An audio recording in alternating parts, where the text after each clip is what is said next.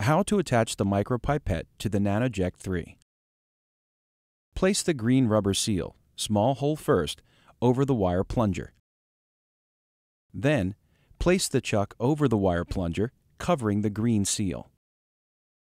Next, slide the collet over the chuck and thread it one turn. With the wire plunger extended 2 to 3 millimeters beyond the loose collet, gently slide the backfilled Micropipet over the wire plunger, pushing it through the chuck and seating it into the bottom of the green rubber seal. Tighten the collet. Press and hold the empty icon until an audible sound is heard, driving the wire plunger out, forcing the oil to the end of the Micropipet.